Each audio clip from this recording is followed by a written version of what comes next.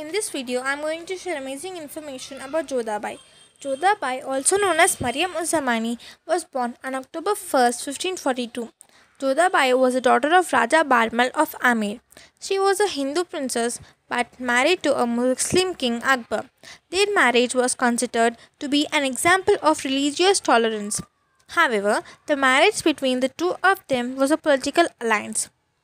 She was also known as the last first love of Mughal Emperor Akbar. Her name in Mughal chronicle was Mariam-uz-Zamani. This title was given to her by her husband after she gave birth to her son Jahangir. She married Akbar in 1564 at the age of 20.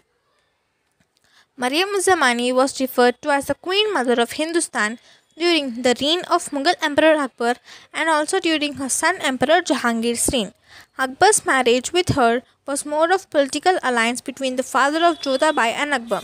The marriage led to a much more favorable view of Hinduism by the emperor. After marriage to Akbar, she remained a Hindu. She was one of the chief wives of Akbar.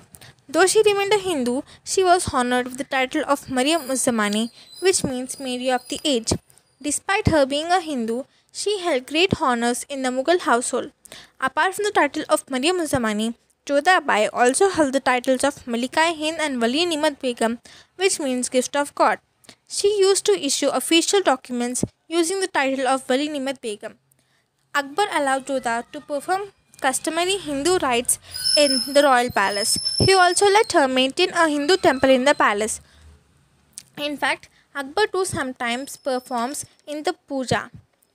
Jodha was reported to have been a very smart businesswoman who ran an active international trade in spices and silk.